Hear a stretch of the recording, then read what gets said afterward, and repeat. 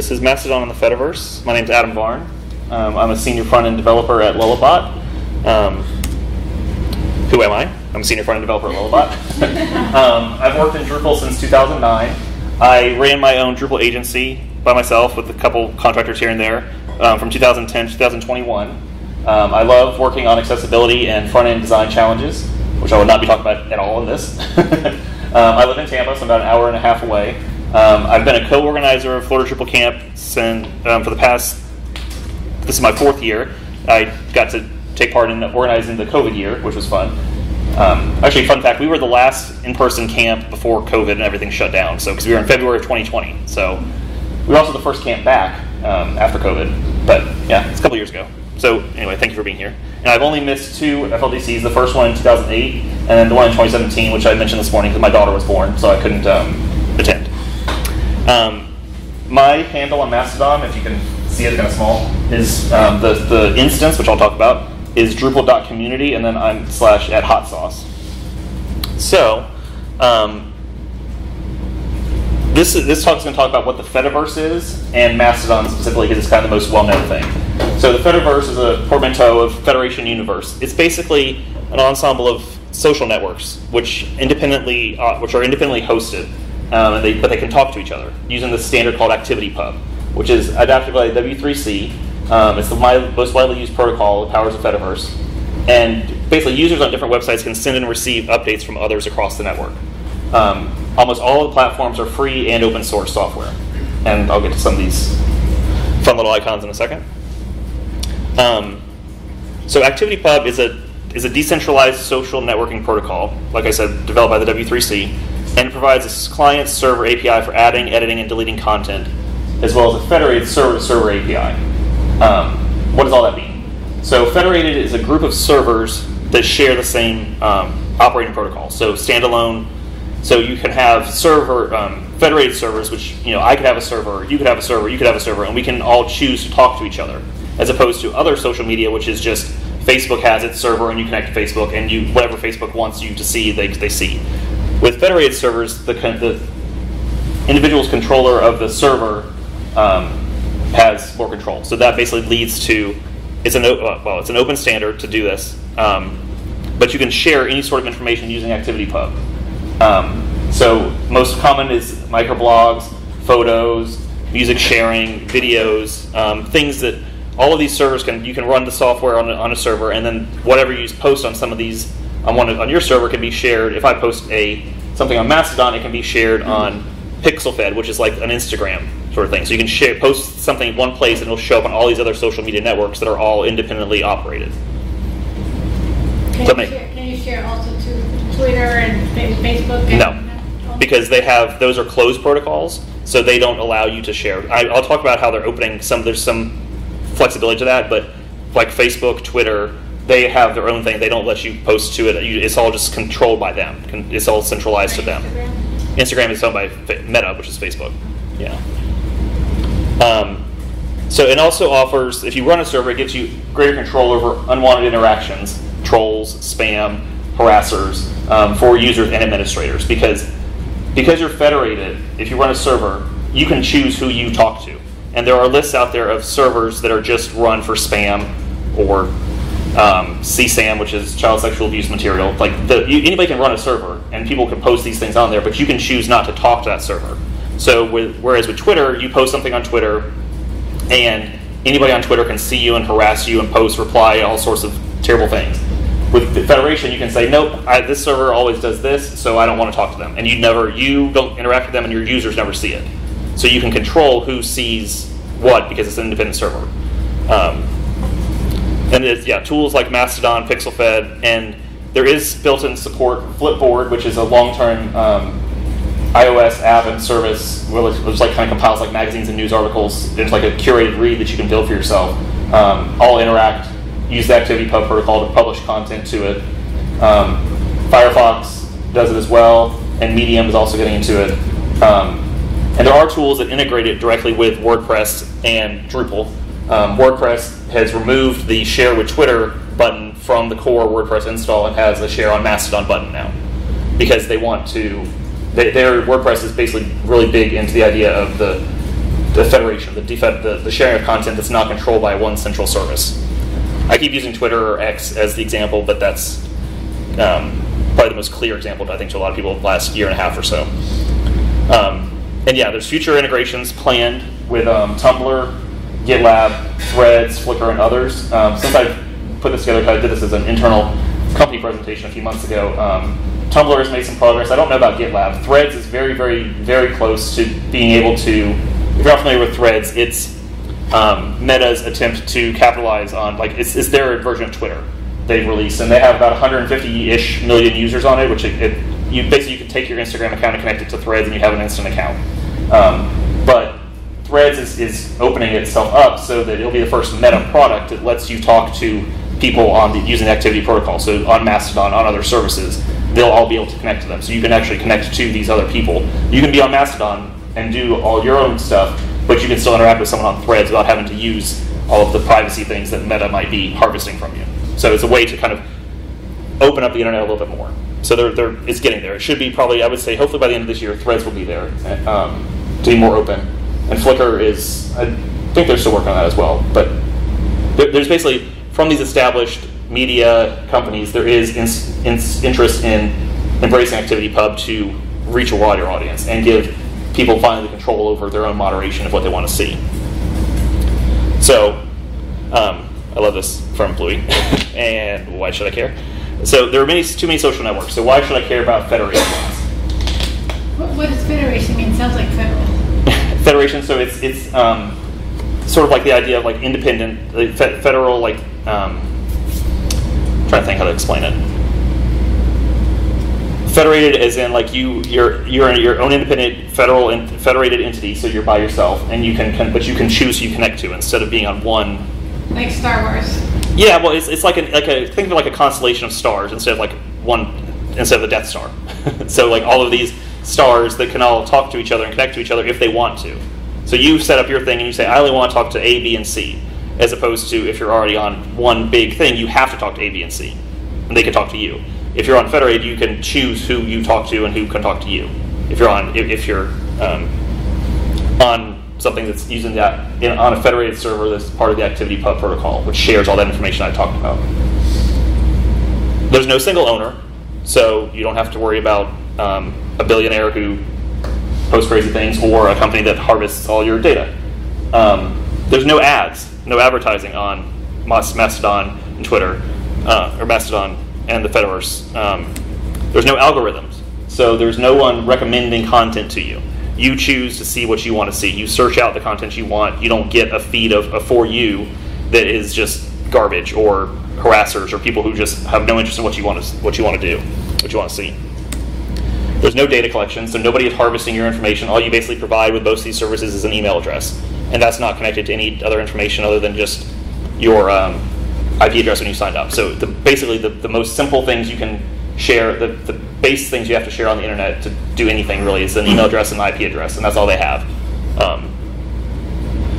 And one of the things that you also find with federated, in the federated universe is that when someone sets up a server, they set it up based on an interest of a group, as opposed to just one big place where you have to try to find everybody in like a big shopping mall. You can have independent, like little store sort of ideas. So there's instances or communities based on photography or Drupal or open source software, like all these sort of things that are just, the people on there only really want to talk about that sort of stuff. I mean, we're people, so we all share other things as well, but it lets you, be with your people, talk to the people you want. There's a very strong LGBTQ presence on Mastodon. Accessibility is big on there, so that you're talking to people who you really want to talk to, as opposed to having to just scream into the void and hope you find somebody who wants to hear what you have to say. And yeah, you can cross-post to your heart's content. So you create your account on one place, and then you connect it to other services. Like you can share, a text post on what would be like an Instagram or a YouTube or something like that. You can share a blog. You can share all your information. You hit publish once, and it publishes to all these places, so you can reach a different audience across different platforms. Because not everybody might be on, on Mastodon. They might be on something else, but you still want to share your message. So you just it's the idea of POSSE, which is publish, own. I forgot what it is. Publish once. Publish once. So, SSE.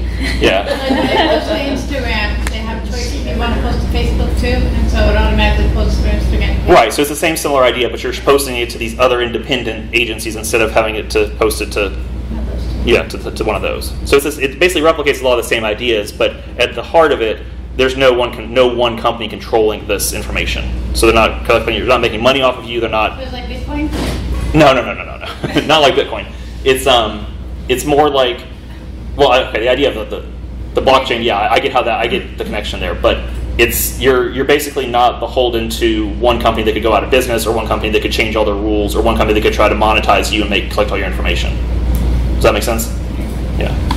Publish on your own site, syndicate elsewhere. That's what POSSE stands for. Yeah. Okay, so POSSE is publish on your own site, syndicate elsewhere. So you basically can take control of your own information on the internet. Because the internet's fun. It used to be fun, right? You could post something and you could share, and people would find your blog or your post and they'd respond, and it's fun. But now it's a lot more work. It's a lot more tied in. But if you take the idea of self-ownership of your own content, of what you're making, and share it out there, you can control where you want to share it and who sees it, as opposed to just being sucked into some AI or whatever. The other neat thing about Federation is if you go to one of these communities, like smaller communities, and it's like, I'm into Drupal right now, but really my focus is much more on photography. You can take your account and you can move all of your stuff very easily to another different community if you want to. I've done that a couple times. And when you leave, all your followers come with you. They just get automatically moved to this other one. So you change your account and you get moved to somewhere else. You can move to somewhere that fits you and your personal choice is better, and your people come with you. They see all your posts, they see, they come with you, so you're not losing followers by making like a new account if you were to do that like on Twitter or something. There are drawbacks.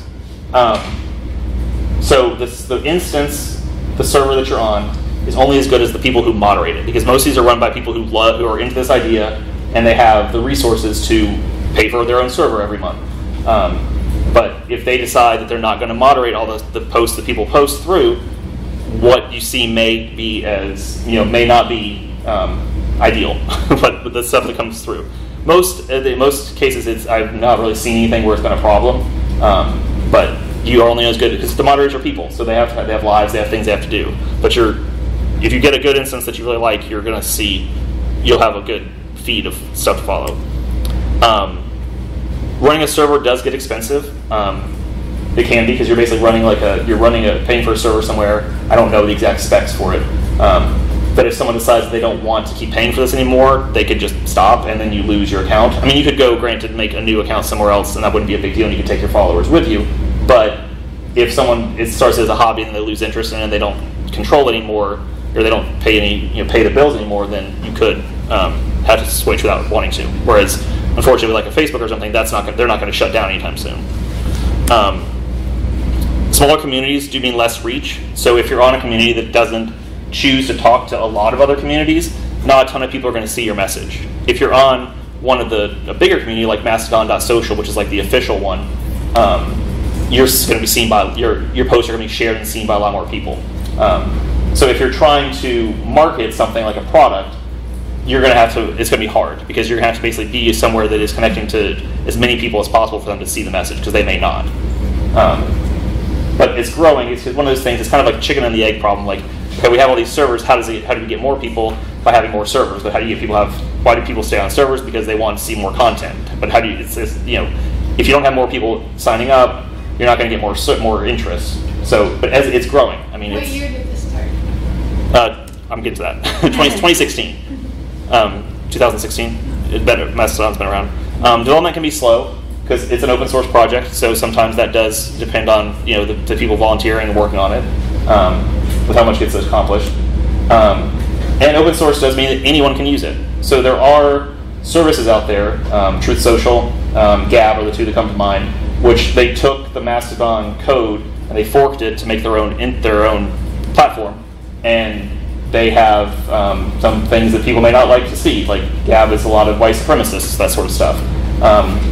That's kind of the drawback with any open source software, I guess. But and pretty much most Mastodon instances that I'm aware of don't interact with these two, and there's others, of course, they don't as well. But software can be used for things that some people may find not acceptable. So this is kind of a chart of some of these kind comparison to the other services. Like if you're familiar with Instagram, the Fediverse equivalent would be PixelFed. Mastodon, which I mentioned, is like Twitter or X. Lemmy and Kbin are similar to Reddit. Funk Whale is similar to like SoundCloud and Bandcamp. Friendica and the Diaspora is like Facebook, and then PeerTube is like YouTube. So there's a lot of other similar ones out here, but these are things that are the closest I would find. I would say to like a 1-to-1 ratio. PixelFed is very close to Instagram; it looks almost identical. They actually had to kind of negotiate with Instagram to not be sued. But Mastodon is probably by far the most well-known, most used of these services. Lemmy and Kbin actually had a really big spike a few months ago when Reddit decided to start being jerks. So, but yeah, the other ones are just what you see, it will vary. And these are just probably the more common ones. There's probably another 24 types of services that are trying to offer these similar ideas. So, joining the Fediverse, or WTF as an instance. So an instance, an account. So an instance is the server your account's on. Is the server that you make your account on. So it's like an email address, basically. So your username is at whatever the instance name is. So like I said, mine is drupal.community/@hotsauce. Yeah, think of it like an email address. So just like you can follow someone who's not on your instance very easily. You mentioned in your talk, yours is labyrinth.social. Yep. So I follow her on my account. It's just like you can email someone on AOL or email someone on Gmail. It's the same sort of idea. You can still talk to each other and follow people and stuff like that. So you basically, and I'll go through this, even if you're on one instance, you can still interact with others on other instances. So even across different platforms using ActivityPub. So like I said, you post on Mastodon, PixelFed, Microblog, and then you post once and it shows up in all these different places at once. And instance admins can defederate, which is basically not allow their users to see these people from the servers that are hateful, harmful, or spammy. Yeah, that's basically the simplest way I can think to explain it. So I'm going to talk about Mastodon because, like I said, it's the most widely known of these and most widely used probably at this point. So I'm going to go over how it works, how you sign up for it, all that sort of stuff. And you can do Mastodon on your computer or your phone. It's on Android, iOS, everything. There's official apps, there's third-party apps, there's lots of stuff out there. It's joinmastodon.org, and this has actually been improved. The process of signing up has been improved. They will actually help you onboard to a new server very easily. That used to be the biggest complaint about it. It was like, how do I know where to go? But they've really improved and streamlined the sign-up process. Released in 2016 by Eugene Rochko. He's in Germany, and he runs as a nonprofit. He doesn't take VC money. He doesn't want it to be. He doesn't want to. It's really just him and a small staff. Basically, they're not trying to turn this into a big profitable business. So when you post something on Mastodon, it's called a post, which is the equivalent of like a tweet. It used to be called Toots because someone literally paid him about $1 million for like $1 million worth of server costs for a year to call it Toots on Mastodon. This is when it first started. But now, so the joke is, I tooted something, but it's now it's pretty much more. It's officially been changed back to posts. So, and this is back from September. So those numbers have fluctuated a little bit. I think they've gone up just a little bit. I think it's about 9 million active users per day across probably about 18,000 servers, and it's probably close to 900 million posts per day. It's, as comparison, Facebook and Twitter have 150 million users, so it's not the same. But that's not nothing. 9 million people a day actually posting or reading or using something on Mastodon. So there's joinmastodon.org. It's servers. So you find a server based on your interest and you click create an account.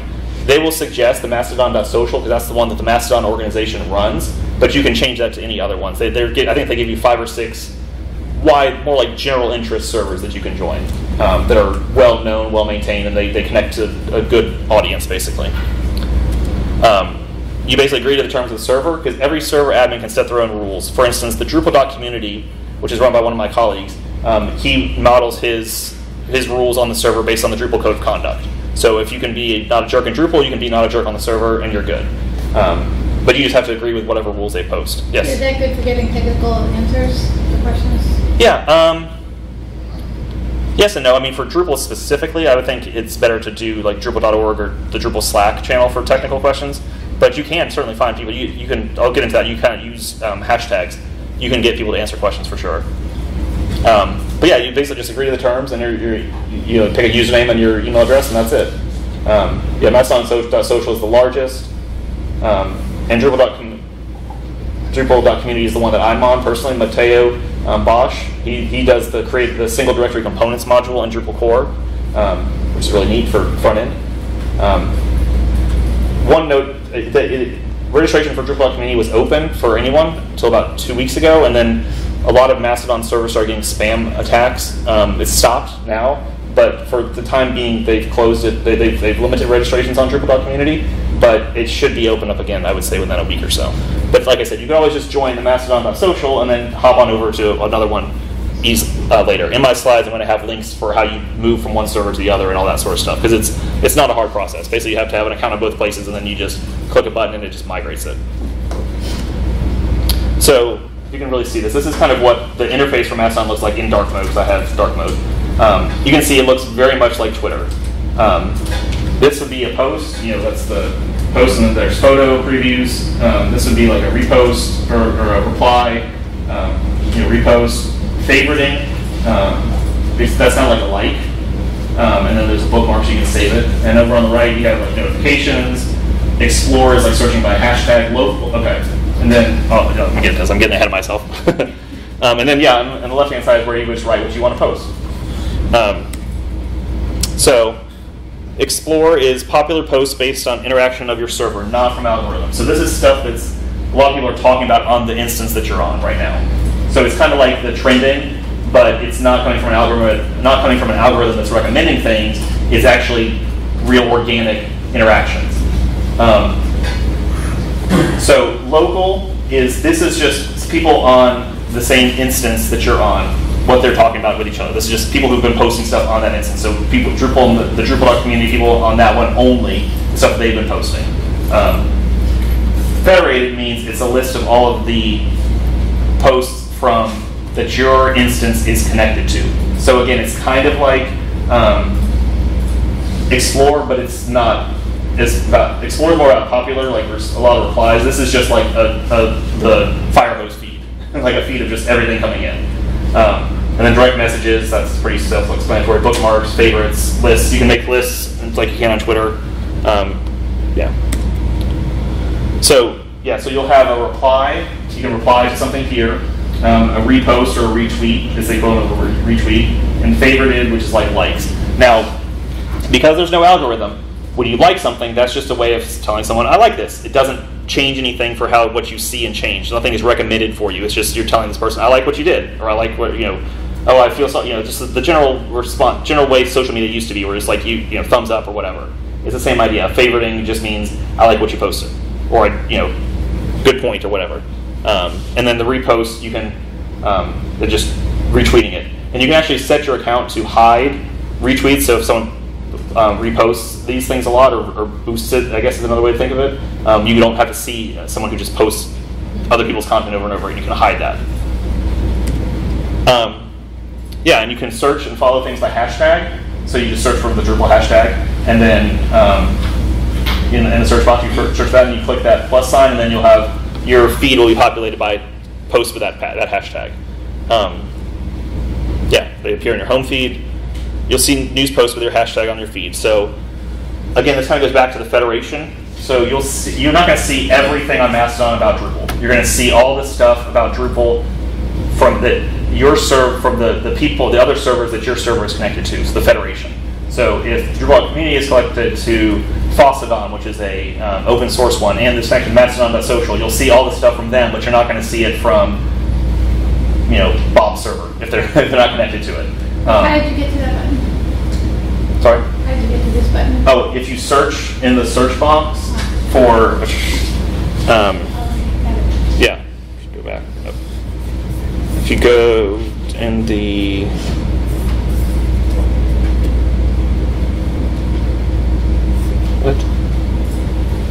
what the hell? sign into Google now, apparently. Apologies.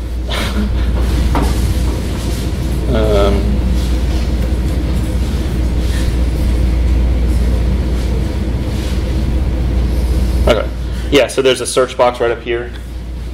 You would search for like hashtag Drupal, and then once you do that, you would see the plus follow sign.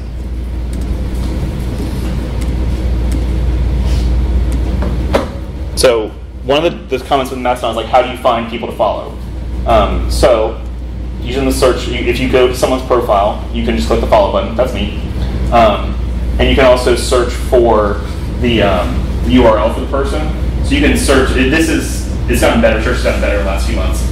So I apologize for this older screenshots, but you can search for a hashtag. You can search for someone's username. You can even if you just know their username, you can search for that, and it'll show you suggestions for, is it this person, this person, this person, and then you just go to their profile and you click follow, and then now you're seeing what they have, what they're posting. You can also, one of the things that is big with Twitter is the verify the blue check mark.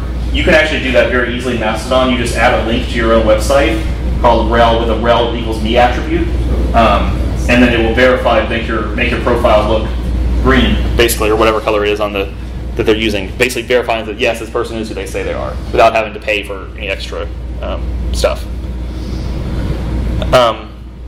So yeah, one of the things I recommend for people who are just trying this out is start out following people you might know who's on there. You can follow me. I'm happy to.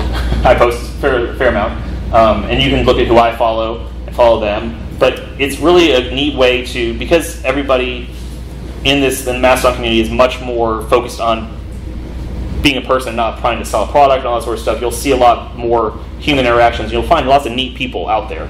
Like I follow a Drupal developer in Nigeria. Like I never would have found that on Twitter, but he followed me, so I followed him back, and he posts some cool stuff. But you can I've also followed people who are in the accessibility space. I follow sports journalists, because there's a lot of journalists on Mastodon too that don't like that. They share their same stories like that. I have a couple Washington Post reporters I follow. And it's very easy. You just follow them, and you try them out, see what they have to say. If you like them, you can obviously keep following. If you don't, just unfollow them. No harm, no foul. And yeah, you can favorite and boost and post as much things as you like, because there's no algorithm tracking this. So if you really like something that someone says, you can like it, and it keeps you from being sold as like for your data being treated like a product. You can interact with people in a real way without any sort of privacy violations or negotiations, I guess. Mastodon posts simply are 500 characters. Some servers even allow way more than that. Just depends on the server. You don't have to pay extra for that like you did for Twitter. Yeah, so there is full text search. That's a lot better. So what quote posts, which is kind of like like a retweet, but with like a quote post, is kind of a little in debate. The founder of Mastodon doesn't want that, because that was a lot of people on Twitter dunking on someone, like retweeting it and then putting like, oh, this person sucks, and then they're just sharing the same post. That's not built into Mastodon by default. Some servers have that, like that feature is there in the code, but it's turned off in most places.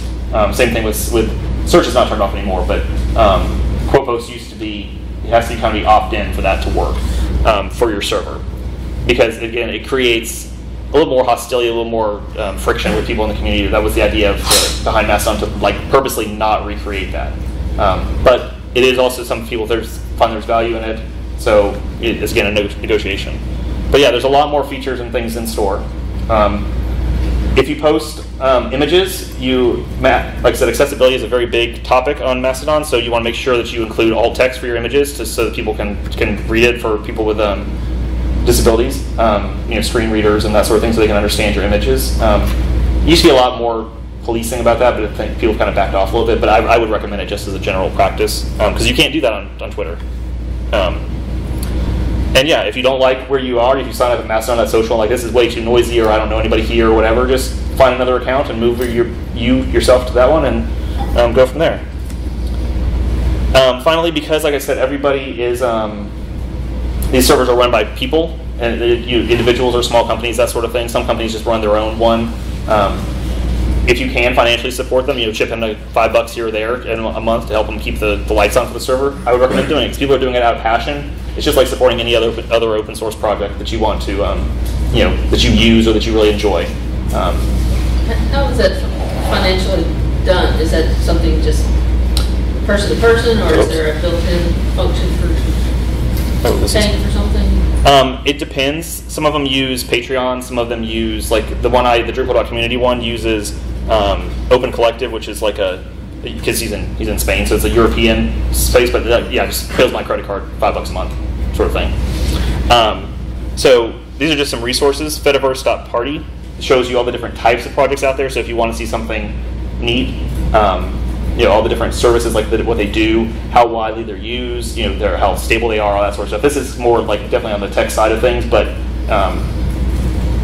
it's just a neat listing. This is some very kind person put together a list of all of the Mastodon apps out there for iOS and Mac and PC and everything. I'll open up this spreadsheet because it's quite ridiculous. It's just a Google Doc, but it tells you like how much the apps. A lot of apps are free, but there's some that you can pay for. It tells you all their features, what they do, and the operating system as iOS, as Android, just some that are on the web, Linux apps. So this is in these speaker notes will be up on the website, soon. Or you can just go to tinyurl.com/mastodonfldc. And then these I won't really get into exactly, but this is just the instructions on how you move your account from one server to the other. And then also the Activity Pub module in Drupal. So this is something that is working to help you publish something on your Drupal site into Activity Pub. So it'll show, you could post something on your Drupal site, it'll show up on Mastodon or PixelPad, any of those sort of places. Is there anywhere where you can see all the hashtags that exist? Sorry? See a list of all the hashtags that exist? It's just whatever you search. It's just like anything else on Twitter or something. Like if you're searching for a hashtag, it's going to be. See how many. Yeah, how many people are using it. It'll show you how recently. The question was any way to see hashtags, and it's just how you'll see how recently they were used. I think it's like last 7 days. How often it's used. If you like cats, the hashtag cats of Mastodon, people post cat pictures because it's the internet. There's also hashtag Catterday, so you post a picture of a cat on Saturdays. Today. Yeah, today. It's just fun. It just I feel like this is the way that we can kind of reclaim back the open web, like let people have a better experience online and with more control and not be beholden to independent companies or single entity companies, sort of thing. So ta-da.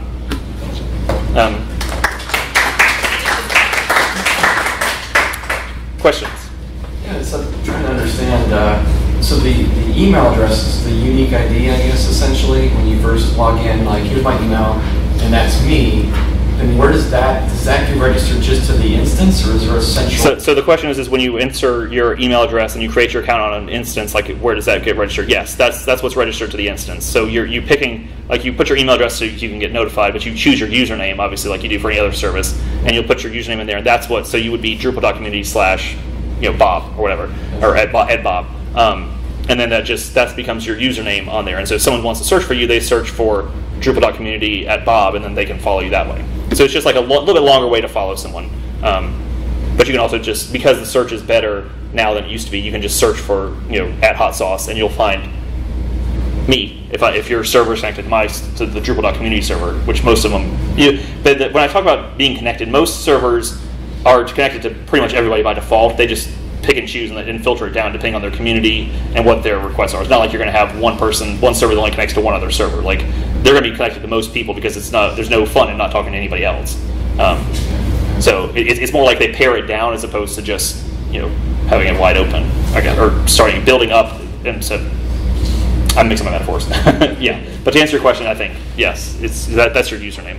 And so if you go to create on other instances, then of course you risk that email address, well, it's yours, but it could be used. The ID, your username could be used. Like there's no nothing banning someone else from. No, correct. Yeah, there's nothing doing that other than just the usage, because no one's going to create at Microsoft on 16 different instances and try to maintain all of them. That's not going to happen, because you're going to see what happens is if you create one here but you don't do anything with that one and you make another one and you'll get more followers over here, and someone who's searching will say, oh well, this Microsoft isn't active. This one is, so they'll know which one. It's like people just are smart enough to figure it out, basically. I mean, yeah, there could be impersonation, and you could reach out to the server admin, and it's just like any other social media network. Like it's a problem, you can reach out, they'll do some filtering sort of thing. I've never really seen that being an issue though. I mean, if you have I have hot sauce, which I think is a fairly unique username, or would be a more popular username. Yeah. But yeah, so you could probably find a pretty. If you have a username that you like, I mean, yeah, you could easily find it. You know, like for you think like hot sauce 1, hot sauce 2, like you can run into that like need. Yeah. Across, but yeah, it's. I mean, you can't police 100% that sort of stuff. There's always impersonators, but you're going to see that they're not. People are going to quickly realize that okay, what he's posting is not the same thing as what he's posting, and they'll be able to figure it out. And if not, it's not going to hurt your brand or anything like that. I mean, lots of companies are on there, lots of organizations, governments are on there trying to because they trust it. And if you want an instance that's general, it's not really like it's this interest, that interest, then I guess the Mastodon.socials. Yeah, it's a good place to start. The question was if you wanted more general interest, which one? In Mastodon.social, yes, I would say Mastodon.social. There's a couple others that they'll recommend. They'll give you like a few to start to choose from, and those are all going to be widely used. I mean, those are the ones going to have hundreds of thousands of users on it, that sort of thing, at a time. Whereas I think the Drupal.community one has like 200 users on there. So the people on Truth Social post in this one? No. The question was, can people on Truth Social and Gab? They don't. Most, I can't say 100%, but most of the Mastodon servers don't interact with them because the software is slightly different because they have changed the original Mastodon source code, so it's a little bit harder. But also, I think Truth Social doesn't. They locked it down so that you can't post to other places. Like they kind of severed that tie, so you're not going to get people from Truth Social posting on your feed, and you can't post to theirs because they want to more control it, than keep it open. So if you like say I'm on Drupal community first, and I have to be, and if I want to go to Mastodon Social or even another one, do I just go straight to theirs and create a new account, or should I somehow log into my Drupal community account and say, oh no, I want to duplicate this on this? So the question is how do you move an account? So yeah, you would take your first account, a Drupal.community account, and then you would. That's the one you're on right now, but you want to move it. So if you want to move to Mastodon.social, you go to Mastodon.social, create a new account there, and then in Mastodon.social, you say, I want to move another account in. And so what they'll do is they'll connect to the Drupal.community one, and it'll just pull in your posts and your followers to the new one. And then you can go in, and then once that's done, it'll delete the Drupal.community one. If I want to move. If you move, it deletes the old one, yeah. If I want to just maintain both, then... Yeah, you can do that, too. You just log in new and... Yeah, post. Yeah, you can easily maintain. I mean, I'm run the Drupal Camp Mastodon account, and my own personal one. I might also run my company one now, apparently. So you can maintain multiple accounts all at once. And there's really great apps for it. If you're on iOS, I recommend Ivory, which is a really good app. It's not free; it's like $25 for a year. But it's if you used Twitter before, they were the people who created the Tweetbot app. They created their own. So it's a beautiful interface, easy to interact with, and very intuitive buttons, better than that web interface. There's lots of really great. There's also a really great free one called Ice Cubes, which does the same sort of thing for iOS. That one's also open source, so there's a lot of active development there. Yeah. Any other questions? Awesome. Thank you, everybody.